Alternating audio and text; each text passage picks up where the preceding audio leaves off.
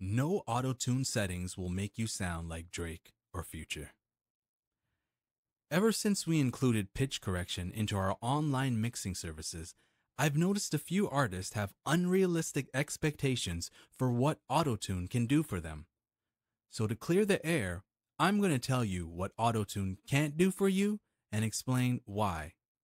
This is mostly for rappers and people who can't sing, or at least don't know they can't sing. Straight spittin'. If you're straight rapping, auto-tune isn't gonna make you sound like you're singing. I'm not sure how some rappers have this idea that if you're rapping, like talk rapping, with zero melody, that auto-tune is gonna make you sound like Drake.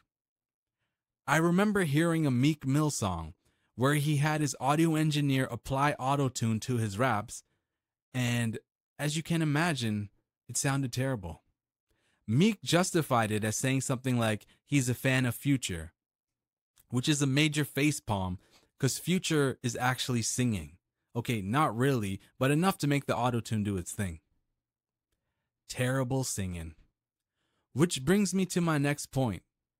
Autotune won't work if you're singing completely off key. The way autotune works is if you're singing off key by 1 or 2 notes on either side, it'll bring you back into key. For example, if you're supposed to hit a C note and instead hit C sharp, auto-tune will bring you back to C. Or if you sing a B note, it'll bring you up to C. However, if you're supposed to hit a C note and you sing a G note, it'll sound like a painful warble from hell, which is basically auto-tune saying, please take some singing lessons, bruh. Major key alert. Future-esque rappers. Now, I'm not sure if this fully applies to Future, because for some of his songs, his most recent, I can't figure out what key the man is singing in, and doubt even his engineer knows, as it sounds like the autotune is set to chromatic. But this applies to rappers like Rich Homie Quan and Post Malone, who are somewhat singing within a note of the correct note and are singing within the correct scale of the song. Here really is the major key, in the DJ Khaled sense, not the musical sense, to using autotune. Figure out the key of the song and set the autotune to that key. That's it, okay?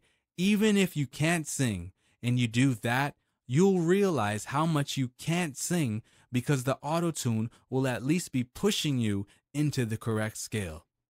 Moreover, you can craft melodies within your vocal range and finesse the autotune to sound decent.